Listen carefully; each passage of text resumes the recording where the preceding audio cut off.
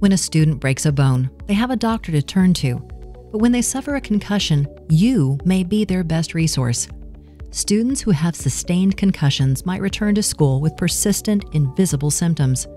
A concussion can make a person have physical symptoms like headaches and sensitivity to noise and light. Cognitive symptoms like trouble remembering things and learning new material. And sleep symptoms like difficulty falling asleep or sleeping a lot more than usual. These symptoms show that the brain's neurochemicals are out of balance while it's in the process of healing. Students can also be affected by emotional, social, and behavioral symptoms, which often go unrecognized and untreated. After a concussion, a person might feel anxious, sad, or moody. She might isolate herself from friends or feel lonely. People might say that their loved one just doesn't feel like himself. He's kind of hard to be around. This is likely a result of both physical and situational variables. The brain is working hard to recover, which can make a person feel irritable and stressed. Students also might be struggling to keep up in class or dealing with restrictions on things like sports, driving, and technology.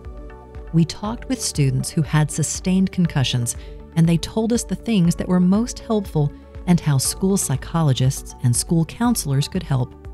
Help us find other things to do, things that don't involve a lot of physical activity, mental strain, bright lights, or loud noises. For example, let me continue participating in team activities like keeping score and being on the sidelines. This will let me be around my friends and stay connected to my sport. Help our teachers, parents, doctors, and coaches talk with each other about our symptoms and recovery plan. Teach us coping strategies like deep breathing, positive thoughts, and relaxation. Provide a quiet place we can go and a person we feel comfortable talking to during the school day when we feel overwhelmed. Help us identify and reduce stressors like unnecessary work and pressure from teammates. This is Sarah. This is her second concussion in 2 years. She missed a week of school and struggled to keep up with her AP classes when she returned. The team working with Sarah did lots of good things. Her teachers gave appropriate accommodations like rest breaks, modified assignments, and class notes. Her athletic trainer monitored her symptoms and followed a return-to-play protocol. Sarah's parents monitored her at home to make sure she wasn't getting too much cognitive or physical exertion. But Sarah was still depressed, anxious, and lonely. She took a lot of these feelings out on her friends and family.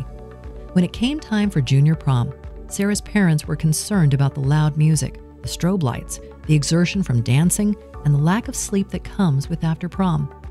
Recognizing the possible social and emotional stress of not attending this milestone event, the school psychologist helped Sarah and her parents develop a plan that involved dressing up, going to dinner with friends, attending the dance for a short period of time, and attending the traditional morning after breakfast.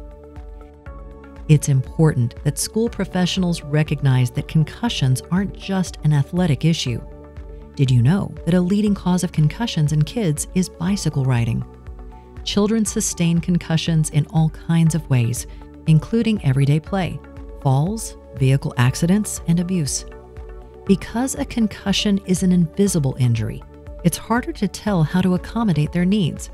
It helps when a trained team, including teachers, school psychologists, and counselors, school nurses, administrators, physicians, and athletic personnel, if it's a student athlete, can work together with students and parents to help children with concussions return to school and play safely.